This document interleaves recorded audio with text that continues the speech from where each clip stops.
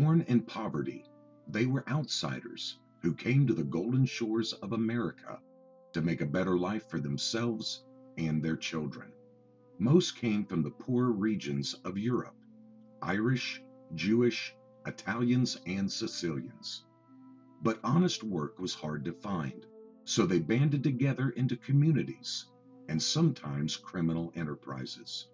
Bloodletters and Badmen is the story of the latter, a brief video narration, if you will, of these men from their first criminal act to their last breath.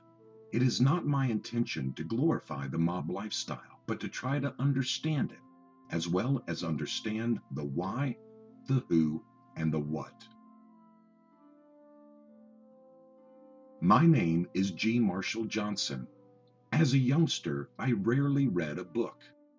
When I was 13 years old, while visiting with family, I saw a book sitting on a coffee table at my uncle's home titled Bloodletters and Badmen, a narrative encyclopedia of American criminals from the Pilgrims to the present by Jay Robert Nash. Its title intrigued me, so I picked it up and began reading, something which brought a tear to my mother's eye. My uncle saw my interest in the book, so he asked me if I would like to keep it.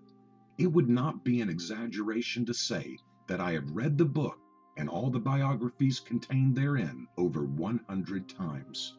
I was especially interested in the history of organized crime, be it Mafia, Camorra, Jewish, or Irish, and the way the biographies were written. Well, the stories came alive to a 13-year-old boy who prior to that time never read a book. And so I dedicate this channel to my uncle and to Jay Robert Nash. Since first coming across Bloodletters and Badmen, I have read hundreds of books on the subject of the history of organized crime, and I never seem to get bored. One of my recent favorites, to which I give 5 stars, is Culotta, The Life of a Chicago Criminal, Las Vegas Mobster, and Government Witness, co-written by Dennis Griffin, and the eyewitness to the events, Mr. Frank Culotta. Another book I highly recommend is The 5 Families, The Rise, Decline, and Resurgence of America's Most Powerful Mafia Empires by Selwyn Robb.